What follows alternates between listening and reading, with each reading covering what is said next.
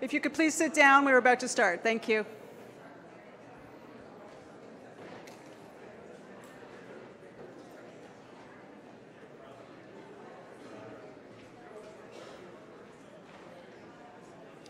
So this session is called Two Ships. I'll not say too much right now because there's still people who are coming. I'm going to give you about 2 minutes to arrive, and then we're going to get going. As you can see, there are, in fact, two ships, and you're going to learn all about those two ships very shortly.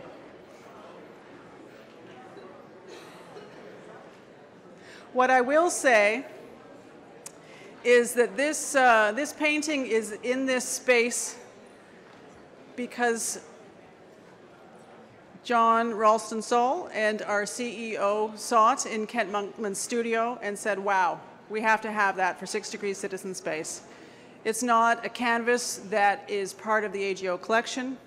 It is a canvas that is in fact still being finished, which is sort of cool. It's a work in progress still. And we are honored to have it grace our wall. And no shortage of emails back and forth to figure out the mechanics of getting it here. It's quite fun. All right, I think we're all ready to go, mostly. I'll give you 30 more seconds. So the way this session is going to work, just so you know, is we're going to start with a conversation with Kent. And then we will basically add two and then a third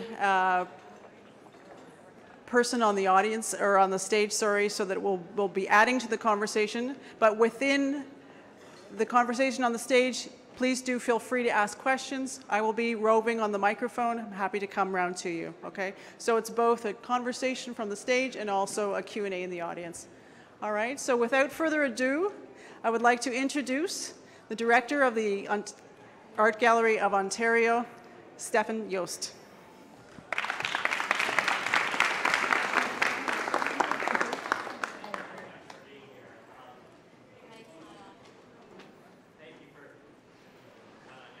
Is it on?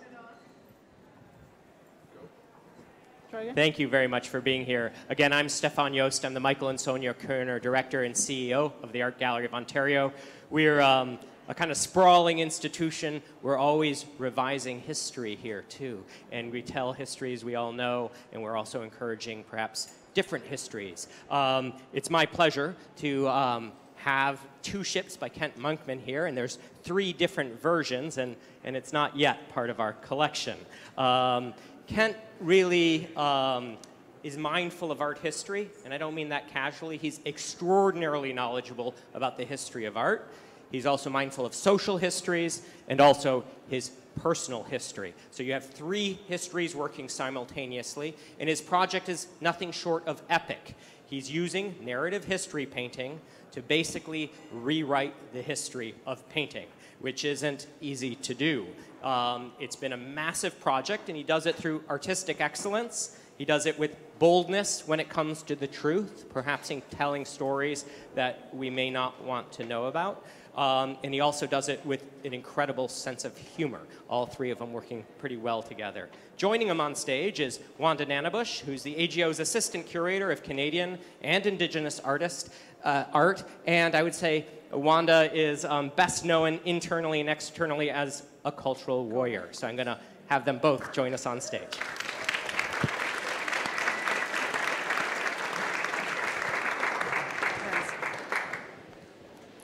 Thank you, Stefan. I'm sure you enjoy my warriorship all the time. Welcome, everybody. Really happy to be here this afternoon. Thanks for coming to the session, and welcome, Kent. So we are here to discuss an unfinished painting that Kent has hung here. And I'm so pleased to be hosting this conversation. I am not Sarah Milroy. Sarah Milroy lost her voice, so I had to step in for her. And I also want to thank 6 Degrees for having us all here. We are live streaming at the Cedar Brae, York Woods, and Toronto Reference Libraries. And all of you simply attending via live stream, thank you for being here as well. We're very lucky to be in the presence of this painting and such an exceptional artist. A bit of background about the 2 ships and how it came to be here. John Ralston Saul and Charlie Foran, they went to your studio, I believe, and saw some studies. It was about 20% complete at the time, and they really felt it was important as narrative, as art, as a visual metaphor for the historical, political, cultural, and perhaps spiritual moment we are all in together. And we're going to talk a little bit about those aspects of the painting in a minute. First, I want to talk a little bit about the structure. So shortly, Kent and I will have a close-up conversation about the creation of the work. Then we're going to invite, and here it says me, to the stage, but I'm already here. And then we're going to invite Bernard Schlenk, who has a particular interest in European romantic and political art. And we're really happy you're here to come and share your thoughts on Kent's painting. And finally, John Ralston Saul will join us on stage to contribute his thinking to this work. We will have time in between, 2 times, to be able to discuss with the audience as well. So get your questions ready. But to start, I want to ask you, Kent, maybe where you began and why such a huge painting. What were you thinking? Good question. Is this working? Can you hear me? Yeah. Okay. You're good. You're good. It's on, yeah. You just have Definitely to really... on. Okay. All right. Well, this project began about 3 years ago, and it was a commission that I pitched to some American collectors that were buying my work for the Denver Art Museum, and very, very, very good collectors. And I wanted to make a very large history painting, and so I pitched them on the idea, and they accepted the commission. And I got started on it. And like most of my paintings, it began with a little sketch. So I did a little thumbnail sketch, probably not any bigger than that. We can show the sketch, actually, if you want to see it on the screen here. And the collectors agreed to the commission. Now, subsequently, there was some illness, and they weren't able to follow through with the commission. So if anyone has a very large living room, this Monkman will be available soon. John, do you have a wall for it? So... Yeah. The next step in this project, I'll come back to the intentions and the whole concept after. I'll just talk a little bit about the process first. The next step was to translate this little pencil sketch to the small study size, which I did over 6 weeks about 2 winters ago. Again, we have the images. There we go. Yeah. And I've been working with assistants in my studio for about 10 years, painting assistants, and we took this image and we projected it to that size, and we realized that there wasn't enough information in the study to help my assistants make the work. And up until pretty recently, I was doing all the figures myself, and I thought, oh my God, like I'm going to be painting this thing for 10 years.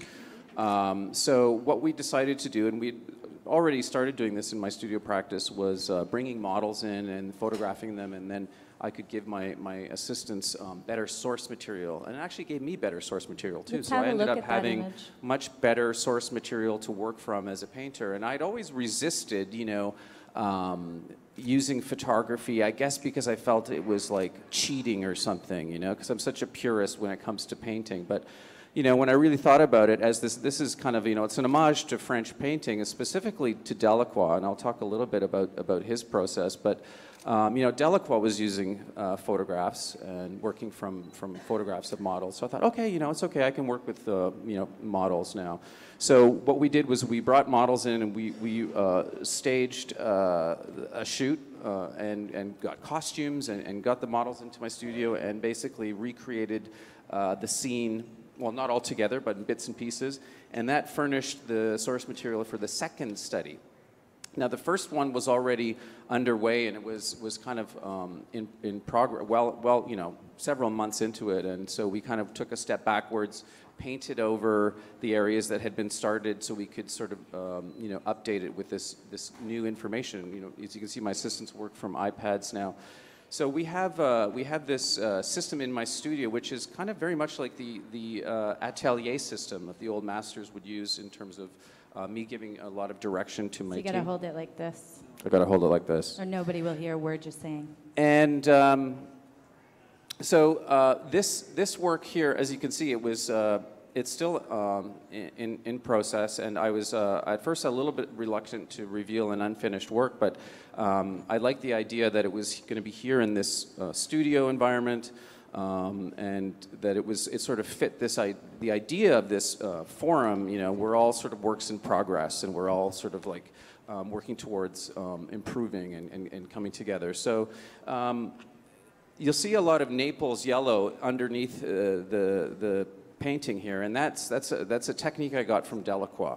So I read his journal, and you know, he talked a lot about color, and there was a lot of really useful information in Delacroix's journal just about painting. But I wanted this piece to really speak to the relationship of Europeans and Indigenous people. And I love French painting, so in many ways it's an homage to a number of French painters. And the image is based on, you know, a reading or the interpretation of the Two-Row Wampum Treaty, which is the oldest, basically, treaty between the indigenous people, the Iroquois and the Dutch, so dating back to the 1600s, so one of the first. And then from that treaty, other treaties are based on that. So it's kind of foundational in terms of how indigenous people understand our relationship to European peoples. So the idea, the image, I was really drawn to the image that it evoked because it was two rows of purple wampum beads symbolizing the course of two vessels, you know, a European ship and an indigenous canoe traveling in a parallel course and not interfering with each other. So the idea really was a peace treaty. And as we know, you know, the treaties have been misinterpreted. The way indigenous people understood the treaties when they signed treaties or whenever there was a treaty made, there was a very specific idea that indigenous people had in mind, which of course was, you know, peace and friendship.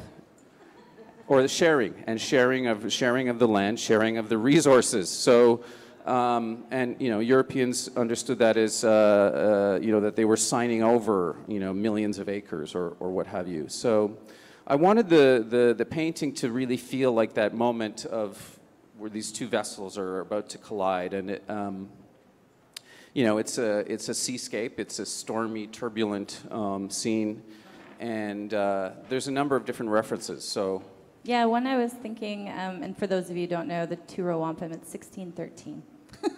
But this is, when I first saw it, I was thinking of the Raft of Medusa immediately for the Jericho painting.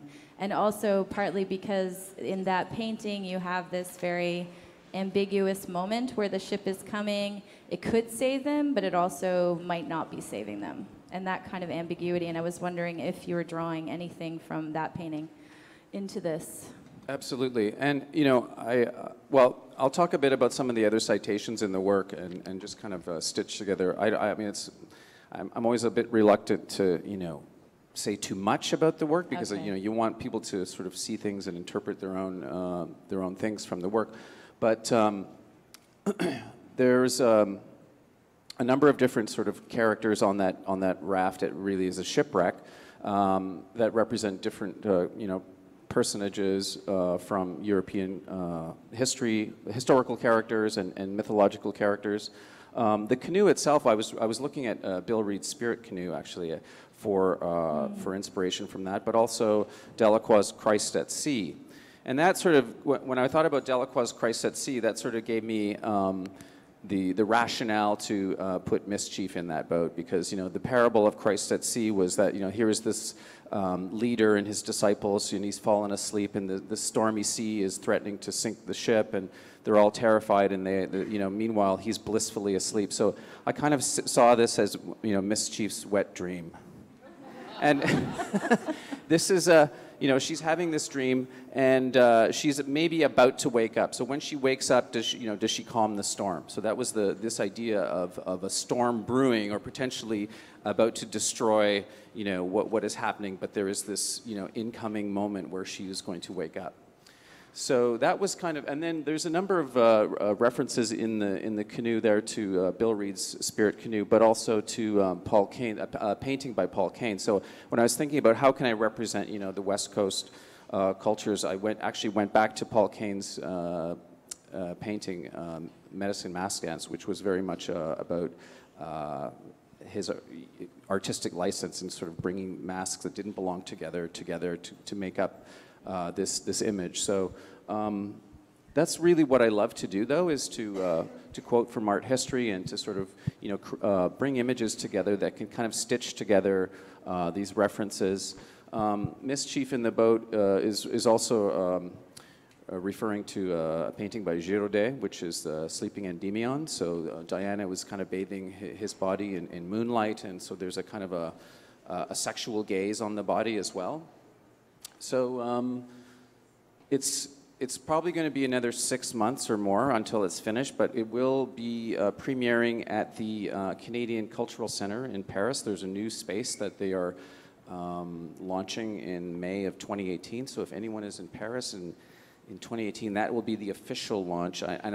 Don't tell Catherine Bedard anybody, because I was supposed to be holding the premiere for that, but it's not finished, so I can get away with this, right? Yes, and it is in a gallery school, so we're okay, I think. It's interesting, you were talking about this kind of relationship to French painting and Delacroix, and also being at the Cultural Museum in Paris. And I remember the last time I was there, I was with Robert Houle, who was studying Delacroix and also did work for there. What do you think our relationship is to Europe in this way as artists? Well, I mean, I make history paintings like this because it was such a grand tradition of painting. In many ways, it sort of reached its zenith in the 19th century. And as I track art history, I'm looking for how art history has portrayed Indigenous stories or has not portrayed them.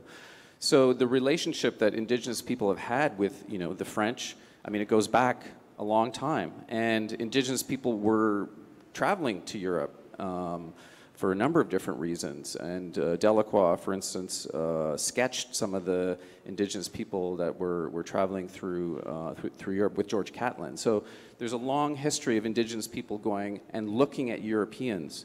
And a lot of my work is about that reversal of gaze, using this, using idioms of art history, of romantic painting, of history painting to talk about these back and forth relationships. It has never been just a one-way relationship. So I think I just love the richness of pictorial history that can tell stories. And so I've really kind of moved away. I used to work more abstractly, and I decided that I wanted to work with a language of painting that was much more complex in terms of the layers that I'd be able to bring to the work. Yeah, there's a funny story about actually close to here, the Mississauga of New Credit. One of their members, Mungwadas, had traveled to France in like 1847 he became one of Delacroix's studies. And he wrote a book about his experiences, and they couldn't get over how hairy the French were. So it just tells you a lot about, these first kind of meetings, right? And he was shocked that they couldn't, they weren't taking care of their poor people. Yes, so this was the most shocking thing. The amount of wealth and then the disparity between, the wealthy and the poor. Yeah. So let's go back for a second to this idea of the two ships. We have the European ship and we have an indigenous ship in the original wampum that was done, and they're traveling in parallel directions. So at the time, there was this belief that that's where we would be, that the one principle of non-interference means that nobody can put their laws on another people. So now here we are today in what's often called the time of reconciliation or something like this. Do you see this work making a comment on that in some way? Well, if you go back to the original treaties, they were made between sovereign nations, and what's happened subsequently is that that relationship, the Crown kind of shifted their responsibility to the Canadian government. So those treaties really don't hold up because they were between sovereigns. And when you have people like Chief Spence, who, during her protests in Ottawa wanted to speak with the Governor General, is because she wanted to speak legitimately with the sovereign who her treaty is with. And so, these are the things that I'm thinking about when I'm making a painting like this, because I really want people to think about those treaties and how they're interpreted. Right, and yours is a shipwreck, so what does that say?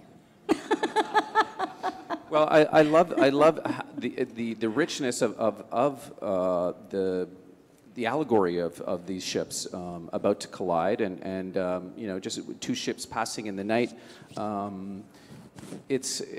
For me, it was just a fertile terrain that could sort of layer the image and give it complexity. Who are some of the figures that are on the raft or the Well, broken ship? without identifying, or really trying to close it off, there's someone that maybe could be Columbus. There's someone that maybe could be Queen Victoria. There's Liberty kind of in there. There's a Viking. There's a Minotaur who is sort of like Napoleon. So I was trying to integrate mythologies as well. How Indigenous people sort of think about cosmology, and how Europeans have their own mythical characters, and so those are kind of present in both ships as well. I want to give the audience a chance to ask some questions as well, because I'm sure you have many. You've been staring at it for a couple days. So are there a couple of questions from the audience at this point? Okay, there's one over here. I'm just going to pass you the box, and you will stand up. You're ready to catch? Giselle. This gave me a lot of anxiety because I was terrible in sports. Kent, would you like to talk about what Miss Chief is doing in the canoe? Well, she's asleep, and she's dreaming, and ostensibly it's an erotic dream, because in the small studies she has an erection. So that's why I called it kind of a wet dream. This is post-erection moment? Well, I haven't added it yet to the large study. I was worried at how big it might be at this scale, so I didn't want to scare anybody off. So come back and see it in Paris when it's finished.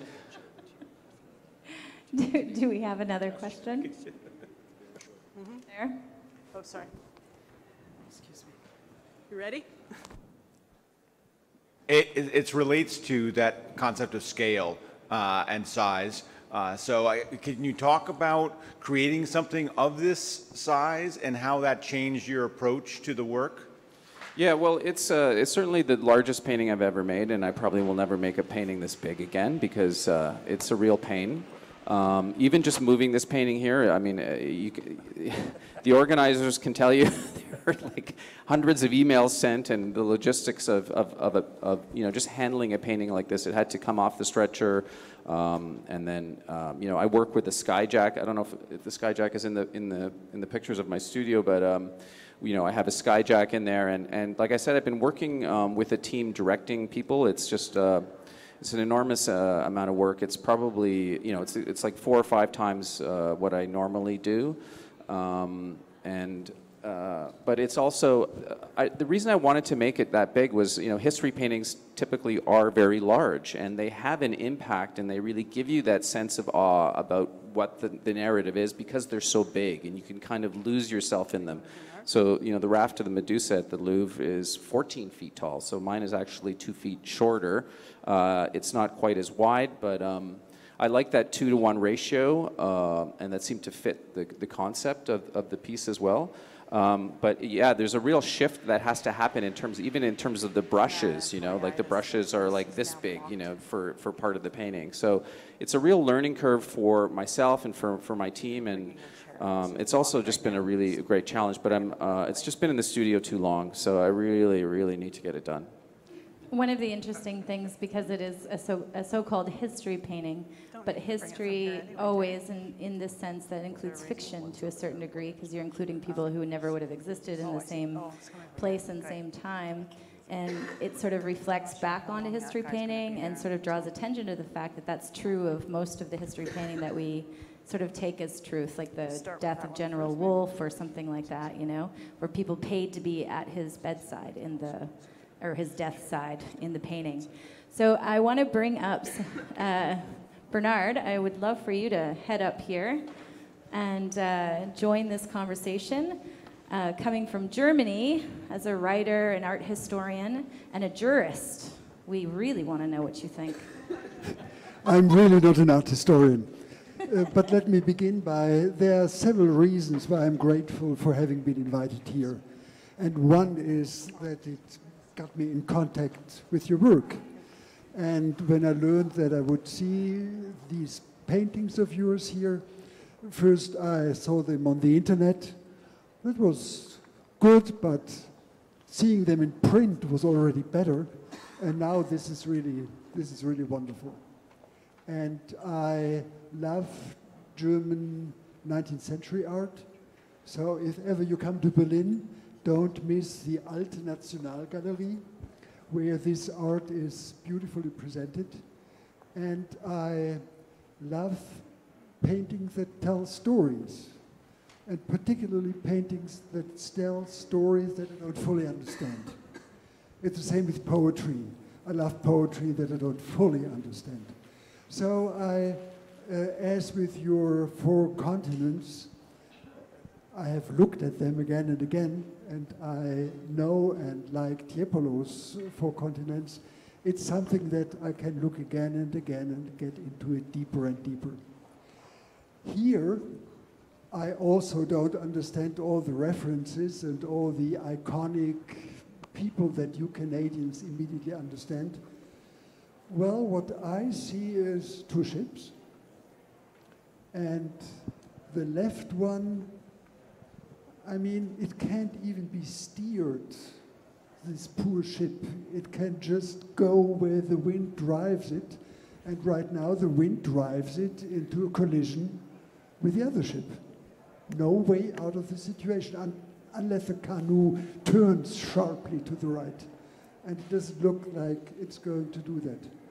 So 2 ships, I don't see them as parallel, but on a collision course. And the people, the poor white people, they could need a little more sun. I mean, their gray-white skin compared to these healthy indigenous people over there. But if you look at the faces, they don't look that different. And here, the guy put a boar's head on his head, and there is a mask. So there's a similar sense of being and hiding and presenting oneself and not presenting oneself. And what I particularly like, it's a confrontation on all levels. So they want to shoot at each other, they want to greet each other, they see the beautiful naked women here and there, they are dressed or not dressed, so they communicate on many, many levels. And John, at the last round, talked about the indigenous social model or models, and I can even see this in it. So the white people seem somewhat lost on their ship. They can't steer. They are much less together among each other than the indigenous people over there. And the indigenous people can row their boat. They can give it direction, what these poor guys seem unable to do. So maybe it is even something about different models of being together in a difficult situation. Okay, so for many reasons, I love it. The story that I understand and the stories that I don't understand, and that invite me to look at it as other work, the 4 continents, again and again. So thank you for this painting. Thank you. That's a very high compliment. I'll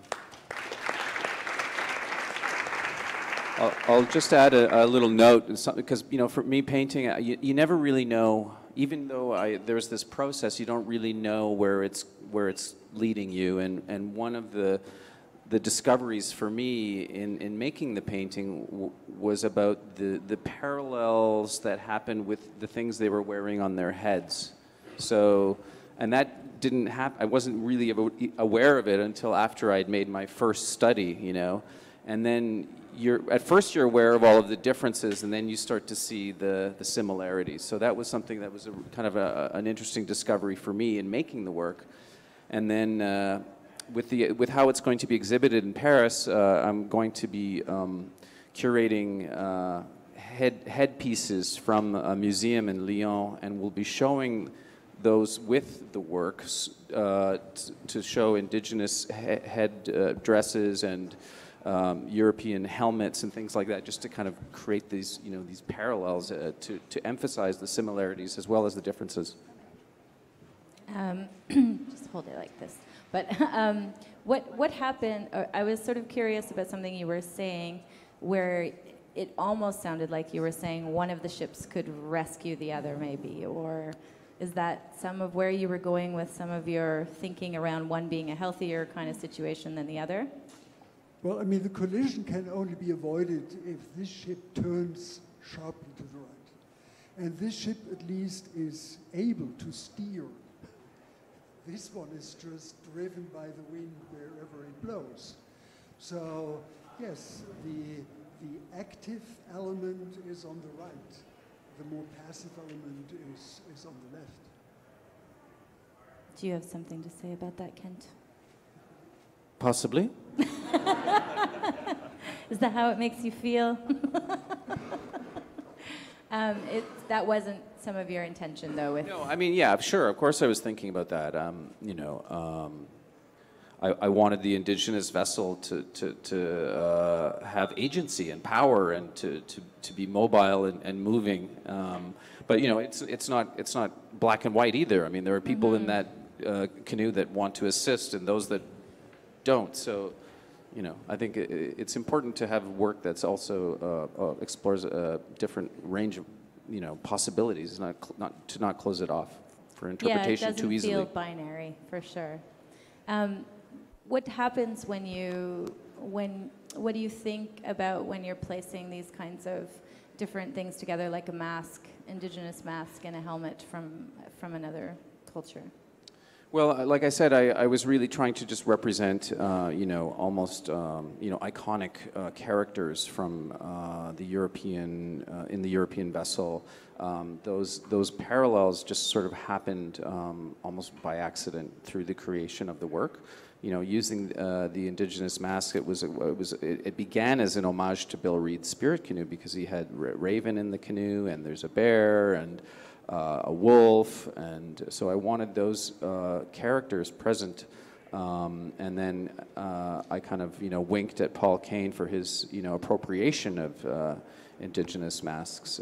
So it was a way to kind of also bring the story back to how Europeans have lensed indigenous cultures and the problems that lie in the art history that is here in North America and in Europe about who indigenous people are. And so much of my work is about how museums represent indigenous people. And so a lot of my work is working with museum representations and collections and that kind of thing. We have a question from the audience, quickly. Did you have a question? Yeah, sorry. Hi, good afternoon, and thanks for sharing the painting. I'm just curious, I don't know if it was intentional, but I'm seeing in the raft that the man with a kind of Roman helmet and the other man that looks like a kind of, could it be Spanish conqueror, are the only one looking at the Minotaur that you equaled to Napoleon, and the other ones are looking other way. So I don't know if there's a message behind that, or it's possibly pure. I can't help but notice that. I'm sorry. Well, you know, one of the things, again, when it comes to creating a composition like this is you want to create relationships with all of these, you know, characters and figures within the painting, so that, you know, you're making stories within stories. And for me, it was about, you know, again, studying these great paintings and really analyzing what made these, you know, the paintings that I admire so much, what made them so fascinating. And that's what the old masters were so good at, was storytelling with the human body. Very subtle things like how someone would look at another person and how grief could be portrayed in the human body. And so those are things that I've really looked at and really learned from in my own practice, and I always come back to it. And my most recent body of work that is touring Canada right now in the Shame and Prejudice thing was really about understanding, you know, how emotion is so important to a narrative painting or a representational painting. That element of emotion is an important layer that I really wanted to develop in my practice.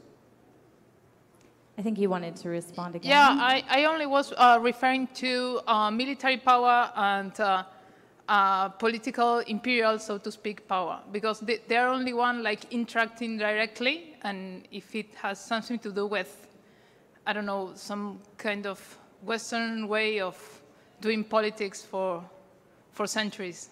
Yes. That's where the questions came from. Well, Please. do I get it right? You just have to hold the mic against your chin. It leaves so much space for the viewer's imagination, because even though it's serious and political and critical, it's at the same time it's funny and playful and ironic. And so, as I see it, even though there may be Columbus or Napoleon or whoever, and we remember all the things that they did, we are not bound to that. We can, as viewers, also play with all the things, and you invite us to play with them. Absolutely, So not every layer has to be understood by every viewer. That doesn't matter to me. And so the art history geeks are going to really enjoy it, maybe a little more than some other people, but that's what I think, you know, the power of representational image making, as I've learned as I moved away from abstraction, was how wide my audience could be. And I realized that the things that were important to me, I needed to reach a wide audience, because you're going to have a very circular, closed conversation if you're only speaking to your own community or your own microcosm, you know, in the art world. Like for me, it was really about reaching people that don't know anything about art history, reaching the European settler cultures that we live in, and then the Europeans who live in Europe, and, you know, because this is part of their art history tradition, so they can instantly recognize, you know, the citations and the references. And so for me, it was about trying to reach a wide an audience as possible. And Miss Chief sure likes to be played with. Maybe. We have a question over here. It's a bit of a question and also a comment. So as I look at the piece, I think about how the interplay between the narrative that has to be created for settler populations to interact with indigenous populations, regardless of where they are in the world. Some of that narrative that plays out in mythology and iconography ends up needing to infantilize the iconography and mythology of indigenous communities so that a settler community can explain its own clinging to a superior narrative. So when I look at some of the mythical creatures or folks on the raft and how we've come to understand those as essential foundations of history and classical civilization, and the ones in the canoe as playful and playthings of a less evolved or less complex civilization. So it doesn't jump out as them being parallel. It doesn't seem to me that the narrative is parallel or equal, to use that term. That's my comment. Well, that's an interesting perspective. Wanda, do you want to speak to that one? Well, I think historically, this is the narrative that is told, right? That indigenous people are treated as lesser civilization, all this kind of thing. And the iconography for sure can look like that. And for sure, our art practices sometimes circuit through Western art and circuit through its concerns. But I actually think what Ken's trying to do is circumvent that entire narrative entirely. So like to resituate power within an indigenous context and to resituate European art from an indigenous perspective, such that it's not a binary, nor is there a hierarchy. Yeah, I mean, I totally agree. I mean, Europeans came here and they created, you know, the foundational myths of Canada and the U.S. are flawed in that, you know, they came and they conquered and it's about European supremacy here. But, you know, that's just purely through the lens of the European eye. You know, from an indigenous point of view, you know, a canoe makes way more sense than a different kind of vessel on this landscape. So, again, it's all in the eye of the beholder and how you perceive it. I mean, I've had indigenous people look at my work, and especially ones that are, you know, of landscapes, and what they see is very different from what a European would see, just in terms of understanding what they're looking at. You know, the mountains are our ancestors, our grandfathers, and you know, there's a very different cosmological way of just understanding what you're looking at. And I think indigenous people will read my work differently. And I think, again, it comes back to a language that is very open and can be read by different people with different perspectives. John, I want to bring you up here at this point. Join us. I'm sure you have some words on the history of this country and its representations. Well, I mean, yeah, that's on. I should just admit first that I'm a big fan of Kent and have been for some years, and he did my, it sounds really strange, but he did my official portrait for Rideau Hall. And so it's the first official portrait in Rideau Hall. And those official portraits go back to, well, the earliest thing there is sort of about 1850. And it's the first one done, obviously, by an indigenous artist and one of the greatest artists in Canada today. And we did have a number of interesting conversations about whether Miss Chief should appear in the official portrait. I tried. He made a big attempt, but, you know, there are moments. Would you have been sitting on Miss Chief's lap? I could see that. Well, everything's possible, you know? Everything is possible. There was a lot of balancing in kayaks, if you like, and in with very cold water if you fell out, if I remember rightly. But it's a wonderful portrait. I have, not because it's me, but because it's him. It's a really wonderful, and people love it there. And the other thing I was going to say is I actually don't agree, so I'll be even blunter, I don't actually agree with the idea that the indigenous masks are somehow playful or lesser. And I think that there's been an enormous move in the, you know, art history, the understanding of indigenous objects over the last 100 years to where people actually treat these objects almost with more nervousness and care than they do Western images. I mean, you only have to look at the agreement in what's now called the Museum of History in Ottawa, where the rooms with certain masks have to be in darkness and you can only look at them through slats because elders have said these must not be exposed to light. So there's an agreement in the art history world in Canada that, and I'm just being very limited here, in the art history world in Canada, that Indigenous objects must be treated in a way which is understood to be correct. So that, for example, the whole argument about whether totem poles should be saved, which is the European idea, as relics, or whether, according to the elders and the nations, they should be allowed to return to nature, which is a different philosophical attitude towards the relationship between people and nature. That argument went on for how long? For about 20 years or 30 years, something? Longer. And in the end, Indigenous people won the argument, and it was decided one of the greatest sites in the south of Haida Gwaii. The Haida would decide what happened to them, and I saw them 25 years ago, and they're slowly rotting away. So they have not been neutralized as objects in the European sense. They've been allowed to return to nature, and people like Hunt and in terms of the other names, the great sculptors of our day out there, are building new ones, right? I think that was part of the 2 points. One that you're making around the worldview is completely different. So it's not an object, it's a spirit, it has a life, all this kind of thing, especially if they're feasted. But also another thing you're pointing out is that if a culture continues to practice and produce and change, then that notion of preserving becomes less necessary in that way.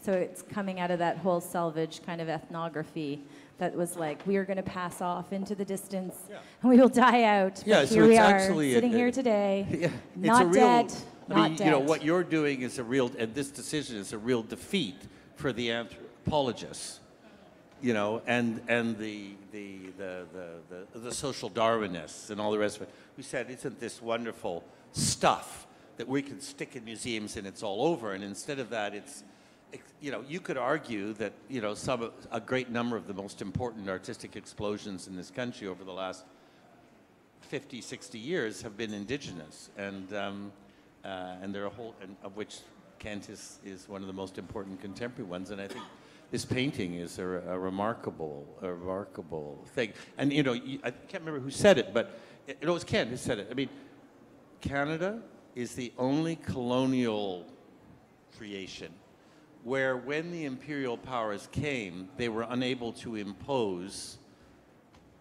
European means of transport.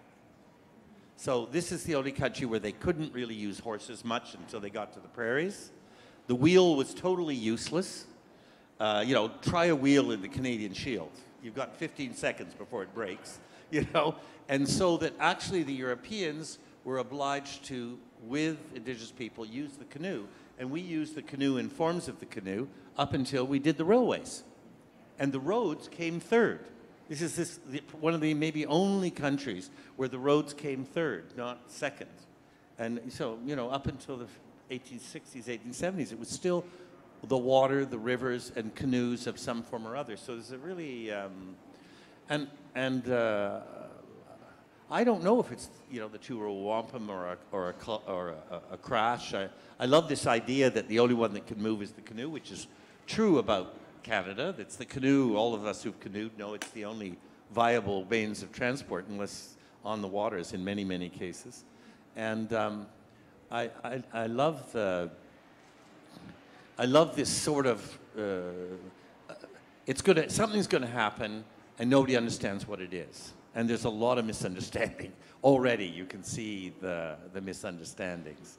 And the kind of assurance of the Minotaur, which it's like the Champlain statue in Ottawa, where Champlain's up on the hill pointing, like, you know, European romantic, right, up the Ottawa River, which is the way into the center of the continent. And he's saying in the statue, you know, come on, boys, that way. Whereas what he's really saying is he's looking over his shoulder to the people who've invited him to get in the canoes, probably Wyandots, and saying, where the hell are we going and what is that? You know, so it's a very interesting, the self-assurance, which is the foolishness of the Minotaur for me. I don't know. Does any of that make sense? Possibly. No, I mean, this for me makes me really happy, because when people can read into the painting like that and pull things out and pull these layers of meaning out, it really resonates with my own intentions. So that's it's just nice to hear that. Can I add one other thing? No. Yeah, no. Yes, of course. You know, there was a show in New York in 1984. I always forget the name of it. Very important show. Do you remember this? Primitivism and Modernism. Primitivism and Modernism. And it was a very scandalous show. At the MoMA. You've read about this. You're too young to know about it. I've written about it. You've written about it. So you may not agree, but my memory of it is that this was the first show that actually had Picasso and Braque and everybody else. And beside them were all these sculptures, etc., coming from Africa and the Pacific and I think on both coasts and things. And the art historians went nuts because they said, well, I mean, this is European art. It's not derivative of primitive art, right? And so it was a very interesting moment, this realization, because there were the photographs of Picasso with his painting and the mask beside it, right? And so in a funny kind of way, I feel that, you know, Kent in some of these historical paintings in this one is turning that whole thing on its head. Like he's saying, well, I'm taking advantage of a very interesting but primitive school in Europe and making it indigenous art.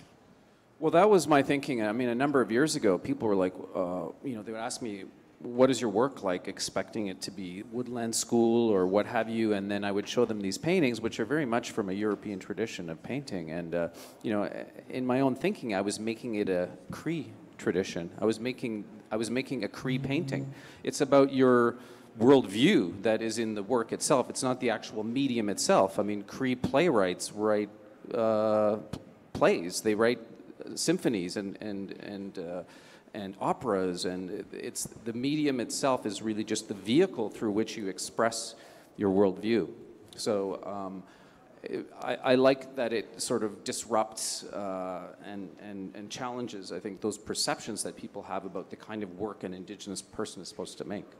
It's a bit like Thompson Highway inverting the classic big play. You probably don't know Thompson Highway, no? Well, he's Cree, Northern Manitoba, and he's famous for particularly two plays, gigantic plays. There are 3 acts, I think, both of them. Dry Lips Ought to Go to Kapuskasing and Res Sisters. Res Sisters. They are like incredibly funny and cruel and massive. And they're very hard to read because they're essentially oral. And on stage, they're just overwhelming masterpieces. And it is the same thing. It's taking a European form and making the Indigenous dominate it. Really, you would love them, actually. I think it's also about the location of culture. So when somebody else is in power, they kind of decide where your culture's located, right? Like if it's in a bead or if it's in a feather or where it's located. I think artists, generally, they decide where their culture is located. So if you don't see it as a European painting, actually, you see it as a Cree painting, which is sort of locating the culture where you would want to locate it, which is in a more complex place, which relates to what you were talking about in terms of Indigenous art history and how it's been sort of located in the museum. Thinking about putting all those masks, as you were talking earlier, in a boat, traditionally that wouldn't have been done. Bill Reed is the first person to kind of do that, and you're taking that even further.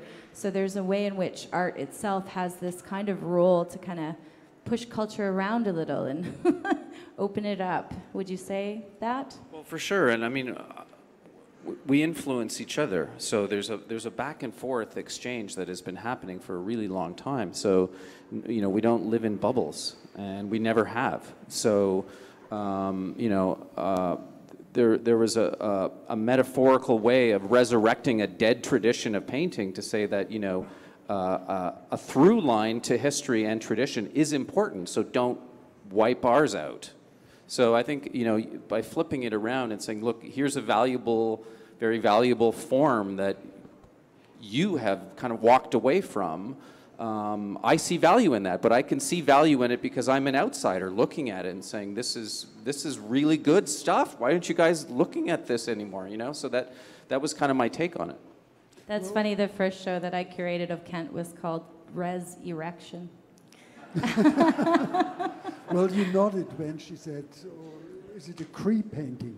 Is it a Cree painting or is it a Kent Monkman painting who uses and plays with whatever he enjoys to use and to play with?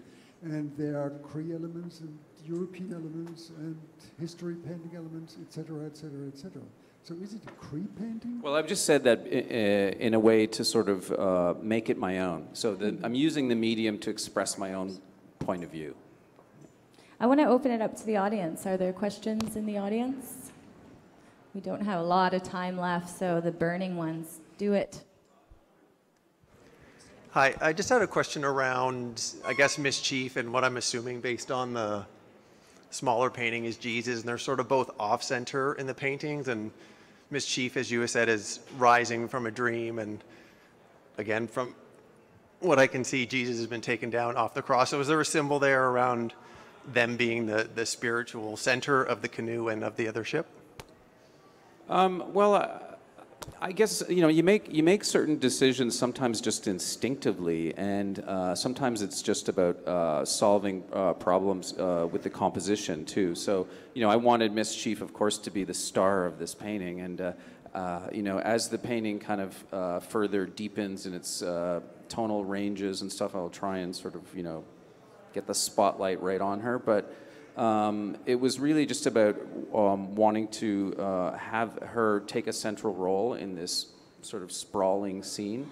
But a lot of it is just, figuring out the composition and making those choices sometimes instinctively and then working through them. We had a question on this side as well. Hi, I'm Jay. I have two questions. One, it's easy to see the historical variety on the European side. I wonder if you could explain a little bit more about the diversity of characters in the canoe. I don't see that as clearly as I should. Second one is I'm kind of wowed by the whole concept of you having all the apprentices, and I'm amazed at the detachment of someone who can allow the brush strokes of other people. I'm a writer, and I go back to look at my own writing, and just even with my own stuff, I can't believe that idiot, did, created that sentence or whatever. So I wonder, I'm curious about your sense of detachment and to what extent you let the apprentices' work stay as the final statement. For sure. Well, in terms of distinguishing the characters, it's still quite unfinished, and I was hoping that through the idea of the headgear and the headdresses and the way that the different nations would distinguish themselves, that will become more apparent as the painting gets finished. That was something I was thinking about, the fact that there are Niska masks, painted by Paul Kane in a canoe where there's also a raven, and so I really wanted it to be kind of representative, but again, it is a painting, so there are limitations to what you can fit in. The whole process of having assistants was definitely something that I had to kind of go on a bit of a journey with, because of course, as an artist, you become kind of you're obsessed with your own hand, but over the years I've trained a number of different painters, probably about 8 or 9 by now. Some of them who have already moved on, but that became a really valuable and interesting project for me to entertain in my own practice, because it also improved my own practice, because it forced me to articulate exactly what I was doing. So I would have to analyze exactly what I was doing and why. Which brush do I use to do this and why? And so just being able to articulate, and in fact, I've barely touched this painting so far. That is through the orchestration of many hours of me directing my assistants through all the different steps required to get it to this point. Very specific things that have to do with the size of the brush, the kind of brush, how you load the paint on the brush, how you drag that paint across the canvas. Very, very specific technical things that I had to really understand myself in order to teach people how to do it. And it's physically impossible for me to make a painting like this in less than 10 years, unless I have a staff to help me do it. So it was really good in terms of understanding my own process well enough to be able to explain it to people who are at different levels of their own artistic journey as well. So very, sort of emerging artists that have moved very quickly in terms of their ability to understand and process, because no one ever told them how to actually paint. So in my studio, it's really different than being in an institution like OCAD or anywhere else, because no one can really tell you how to paint. They kind of guide you. But in my studio, there's a very regimented way of making a painting, and there's a very regimented way of loading your palette. And so the more senior the assistant, the more they can actually pyramid down, like train the newbies. So it's been a really amazing process to teach people how to do that. Now, the medium-sized one, I've spent a lot of time on that one, because there's so much resolution that had to be brought to that, and the study I did entirely by myself. And then this, for me, that's only about 40% finished in my mind, because I still have to come in really put the layers on top. But, through that, I'm also watching them daily. Sometimes, I leave it for a day or two and I just give them direction, and then I come back and I'm like, oh, that's really good, but it needs to be darker, it needs to be cooler, it needs to be this, or it needs to be that. And it's been really helpful just understanding my own process. It's interesting because when we first met, it was at the Imaginative Film and Video Festival, and when you're talking, it sounds so much like filmmaking and the process of creation in that way. But also the big European masters also used assistants and apprentices and everything like that. It's been going on forever, I think. I mean, I think it's worth adding, to what you said, which is European painting, massive painting, and church painting has always been based on the painter controlling and having a large number of people helping them. I don't think there's an exception to that rule. I mean, whether it's Giotto or Delacroix or Rubens, they all directed people and doing it. And I think the way you've just described it, this control over how to use the brush in your studio, and that makes perfect sense to me. It's very different from the individual writer, where it's a very, very different kind of process. But isn't there also a very interesting link with the indigenous tradition? And I might say this wrong, in which case correct me, but the way I've always been told it by indigenous great artists is, and by most people, which is, there isn't this idea that, well, that's the artist, and that's the businessman, and that everybody feels they have a role in art, but everybody knows who the great artist is. So that there isn't this kind of exclusion that there is in Western society today. Oh, well, only the artist, can touch the canvas. And I mean, remember, Ada and I were on Haida Gwaii, and it was Jim Hunt, wasn't it? Yeah, we're up in the north of Haida Gwaii, and Jim Hunt, one of the great artists, Haida artists, was doing a new totem pole, which would take forever. And everybody in the community was coming out and carving with him. But boy, was he controlling it. And can tell you, and he said to Adrian and I, would you like to do a bit of carving? But we were put to the task of the lowest of the low, I can tell you, because he knew he didn't have time to teach us to do anything intelligent. So we just sort of removed a bit of wood, that would later be dealt with by someone more skilled. So I think that idea of the, this is the opposite of the romantic creator idea, where it's only me. It's only my heart and soul that's at play. Instead, it's much more in those two European and, I think, indigenous traditions. Well, I think there is this idea that art is part of everyday life and everybody gets to partake in some kind of sense of creativity in the community. But as you said earlier, there is the artist, the one that's the master of the beading, or the master, the one that you go to because they're the kind of the greatest at it. I don't think you would see yourself quite like, I think you think of yourself as an artist. So that maybe start there.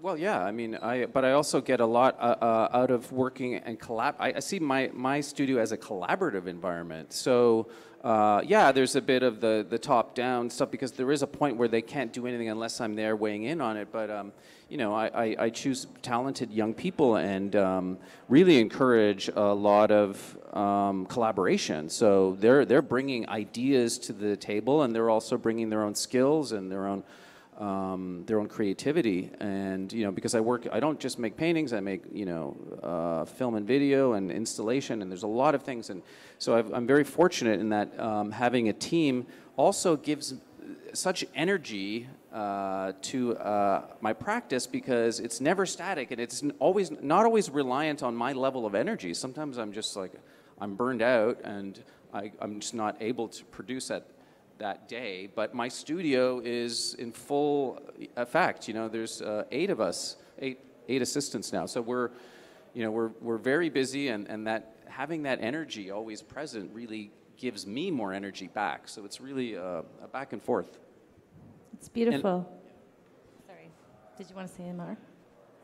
Are there more questions from the audience? I think we have one right here.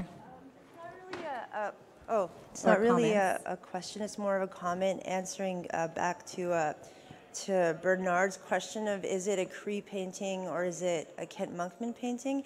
I'm a Filipino-Canadian person and I make rock music.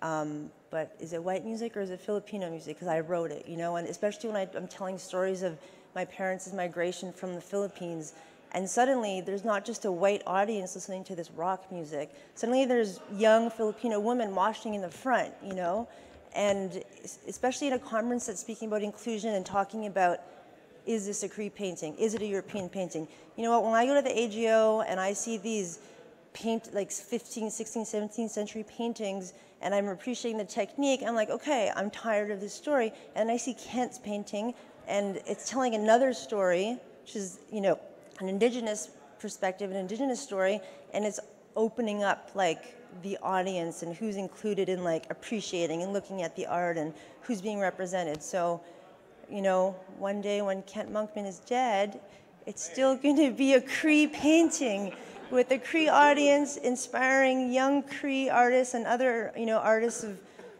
all kinds who don't feel included when they go to this gallery and see these white paintings.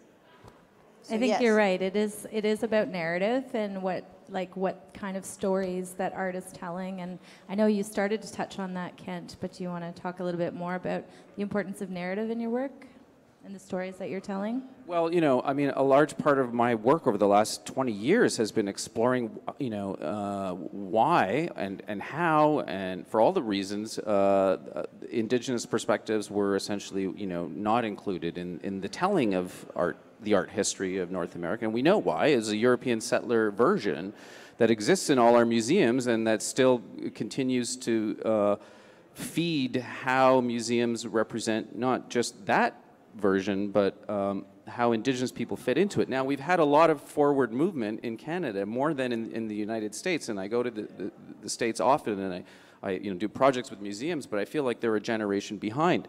They're you know, you were talking earlier about just how do you work with allies? Well, allies give the space to the Indigenous people to have their voice, not you know, curate the shows for them. So it's made such a huge difference in Canada to see Indigenous people working as curators in museums and institutions. That is where we're seeing the big shift.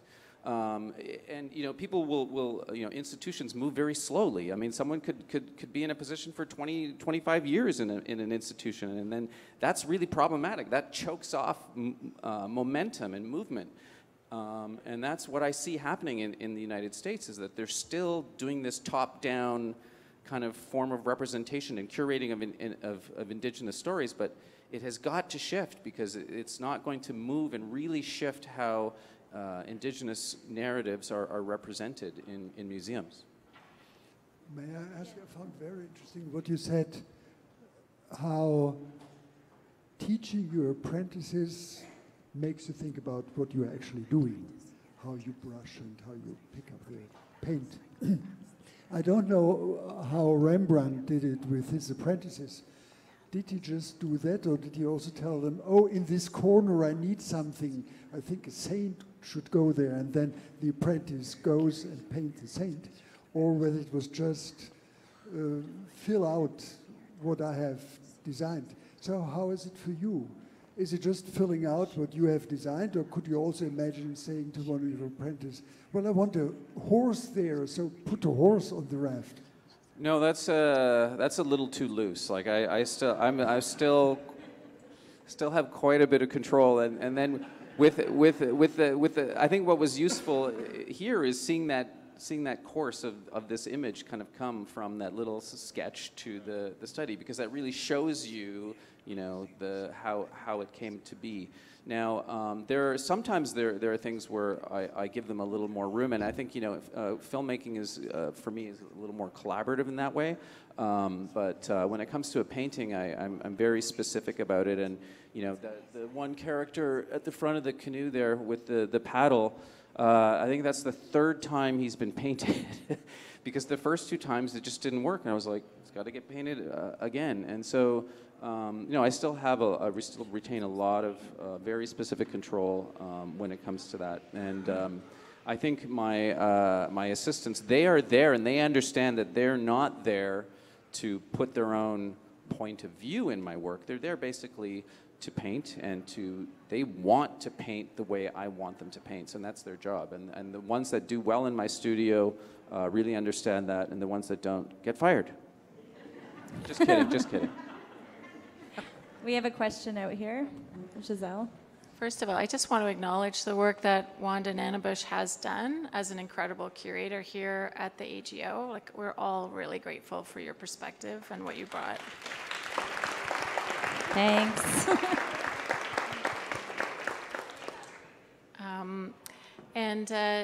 But getting back to Kent's work, I think we haven't really talked enough about the sexiness of this painting and your work in general.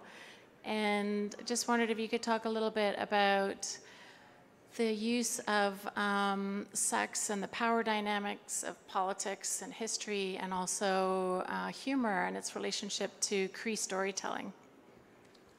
Well, you know, sexuality was such an important part of the early work that I did in this direction, you know, with cowboys and Indians, and, you know, they were like basically just very erotic images. And for me, that was about really wanting to present a very empowered sexuality. You know, Indigenous people, we've been institutionalized, we've been colonized, we've had our sexuality repressed. The traditions of Two-Spirit people, of the Berdache, of the, you know, the gender, the third gender, you know, stamped out by the church. I really wanted to have a very empowered sexual persona in the persona of Miss Chief, and she's, you know, unabashedly, you know, saucy, and she's very powerful in terms of, you know, her own sexuality. And so in this image specifically, I mean, I know it's called Two Ships, but it really is Miss Chief's wet dream.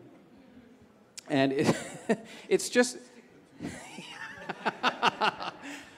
it's just for myself. You know, as I think about this, no, I really, it's about, you know, our dream world too, and just being able to dream positivity and to imagine ourselves as powerful people, and our sexuality is so deeply embedded in who we are as human beings, you know, and it's part of our tradition of storytelling too. There's very sexual stories in our Wasaga stories, and, you know, so the sexuality is super important. Funnily enough, those bells aren't very sexy.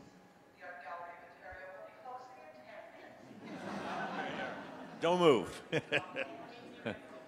Miss.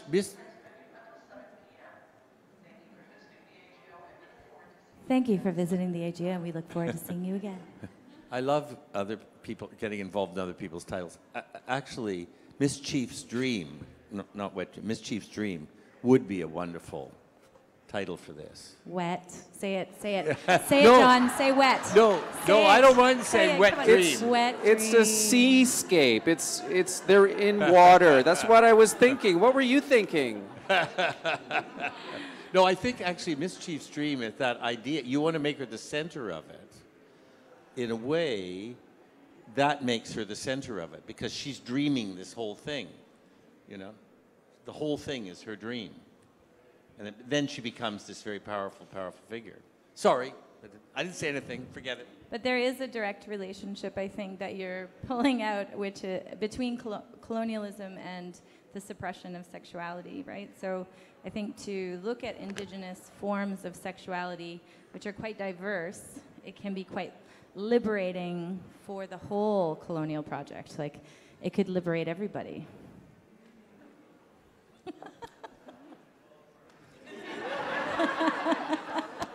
Okay, we're going over here.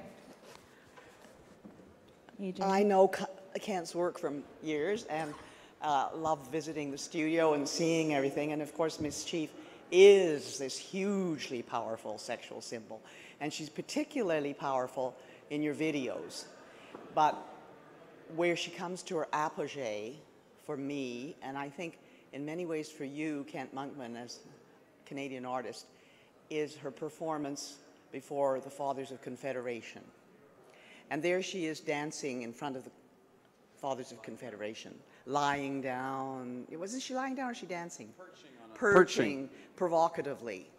So that you are attempting, it seems to me, in that to give a view of our nationhood or our confederation, which we're celebrating this year, 150 years, which contextualizes it in a sexual way, which we, of course, in history don't do. We don't think of anything in terms of our history, in terms of sexual either domination or in sexual urges or anything like that. And that's what you bring to the history. That's what you bring to your massive piece at the entrance of the new Museum of Fine Art in Montreal, with the wolf and Shannon. Everything is there, the whole fresco, but it's all eroticized.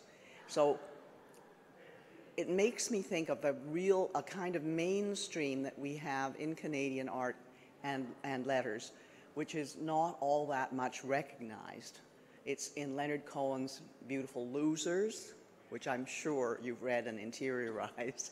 And it's in the Autumn Matisse Refus Gobel, when they look for magic, for art. If that isn't sexual, I don't know what is. And so that's the tradition you're in. You're not a Cree artist in that sense, attempting to look at Canadian history. You are in the mainstream of what Canadian art is doing. And you're trying to energize it in this particular way. And the fact that you are Miss Chief, and that you play Miss Chief, and that we see you as Miss Chief, and we see you as Miss Chief in the videos, and we see you performing Miss Chief, is of course even greater, a greater impact, because you, the artist, are not just portraying it, but you are it. Hmm? So you're mainstream, dominant, and full of urges. Well, you know, I wanted Mischief to be a little bit dangerous, you know, when I created her, because I wanted her to disrupt this very static, sort of safe version, which for me has all these submerged layers that, you know, don't get talked about. And the fact that, you know, I came across a George Catlin painting, and it was this painting called Dance to the Bear Dash, and it was a ritual honor dance of men dancing to that male who lived as a female. And it was honoring her. And I thought, well, what happened? What happened to our own communities? What happened to, you know, society at large, that this has been so repressed and stamped out? So I wanted Mischief to be that provocateur, to really go in and you know, sex it up. How about Mischief's very wet dream? Okay. Ooh, look at you go now. I'm trying to get beyond the single erection to something larger. Or now we're going for multiple erections. Or the wetness of Mischief's dream. How about that? There's something in there. I just don't... We will help you find out. So on that very wet note, I think we have to bring this session to a close. But it's been a pleasure and an honor to discuss this painting with you, Kent Monkman, and also Bernard and John. Thank you. Sure. So thank you all for coming.